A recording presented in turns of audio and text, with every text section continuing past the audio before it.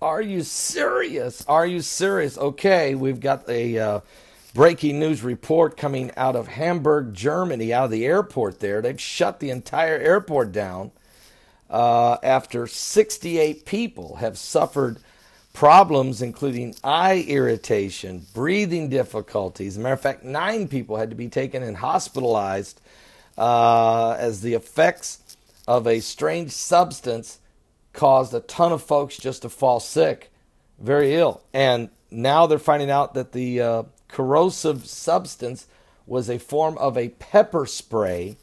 Apparently was rubbed around. I don't know exactly how it was used or how they applied it. Fire department showed up and said it appears to be a pepper spray canister had been removed. One report says the pepper spray had been dumped in a bin by a passenger. Yeah, right. That shouldn't have caused the entire place to get all these people sick.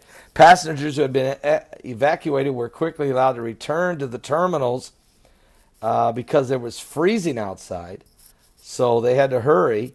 But a lot of folks got sick. Air traffic had to be paused.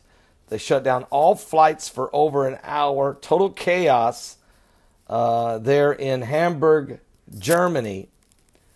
Even 13 flights were diverted to other airports after the accident. All right? 13, just saying.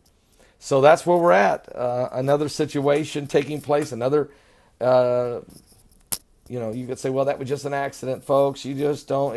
No. Are you serious? It's not an accident. These things keep happening in airports.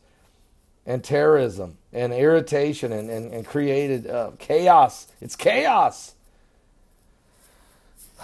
Control out of chaos. This is all part of this globalist move for a one world government, a new world order. The Illuminati scratching and clawing right now as the major kingdom shifts are taking place. Give your life to Jesus Christ. I don't know the day nor the hour of the Lord's coming back. I don't. Nobody does. But I can see his day, and I can see the day approaching. He's coming soon. Don't miss today's live broadcast tonight, 7 p.m. Eastern. That's 7 p.m. Eastern.